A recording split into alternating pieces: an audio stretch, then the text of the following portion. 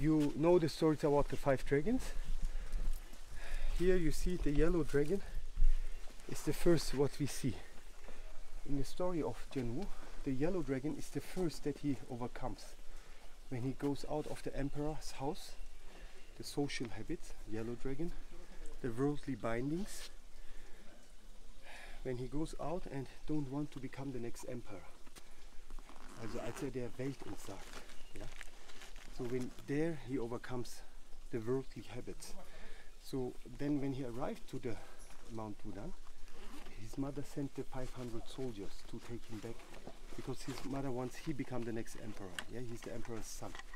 So there he puts his sword into the earth.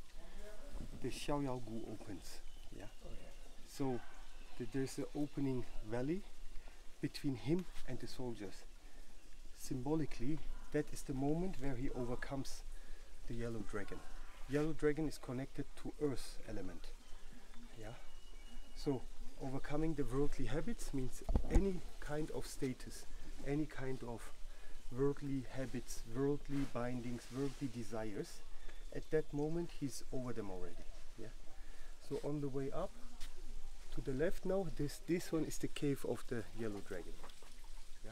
But we will go up to the right. If somebody wants to see the cave, you can go there. But we go up.